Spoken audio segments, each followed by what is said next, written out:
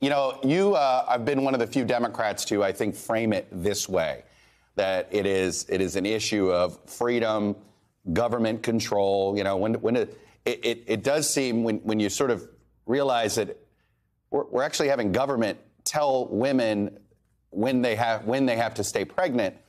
And I think sometimes people, get their back up when you frame it that way. But that's essentially where we're headed. What other freedoms are you concerned about could get rolled back? Yeah, I mean, it's really just horrific in some of these states, Chuck. I mean, if a woman is forcibly impregnated or raped, the government is saying we're forcing you to have that child.